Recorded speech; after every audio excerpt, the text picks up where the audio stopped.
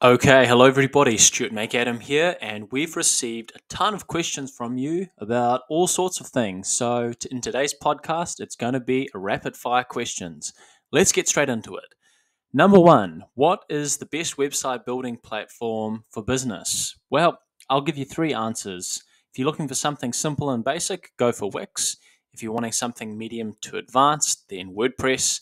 If you're an e-commerce shop, I say Shopify.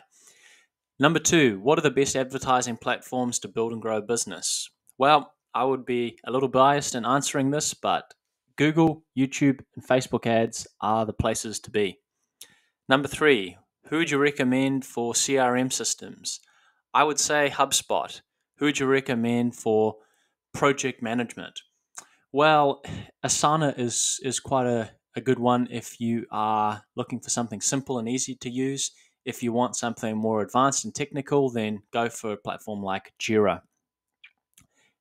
Who are your favorite marketers on YouTube? Ooh, good question. I really enjoy AC Hampton. Ben Heath is really good too. And there's also my two friends, Corey Hind and Stuart Gould, whose videos I listen to all the time as well. Who is the most overrated marketer on YouTube? Ooh, that's a bit of a rough question, but if I was to give an answer, I'd probably identify two names, mainly because I haven't really learnt anything from watching the videos. One is Dan Locke, and the second one is Jordan Platten.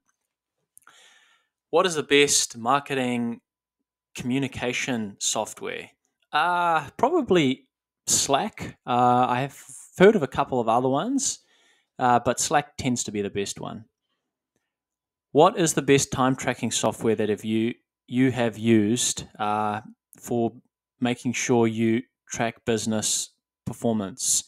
There's two. Hubstuff is one of them. Harvest is another one. They're probably the two most streamlined ones. So definitely check those out. And they also integrate quite nicely into some of the different project management softwares.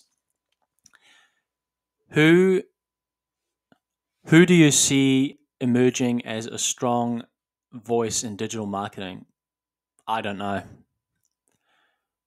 What platform is underrated for advertising and marketing on in 2023? Well, I've recently done some Bing ads or with a client about, falls under Microsoft ads. So I would say Microsoft ads. What is the hardest part about being a digital marketer? Keeping up with all the changes. That's the hardest part. Even if you're on the platform all the time, it changes sometimes without notice. So keeping up to date with those changes is definitely the hardest part. All right, I'll leave it there. If you've got any more questions, leave a comment down below and I'll do a part two if there are enough questions. Have a wonderful day, everyone.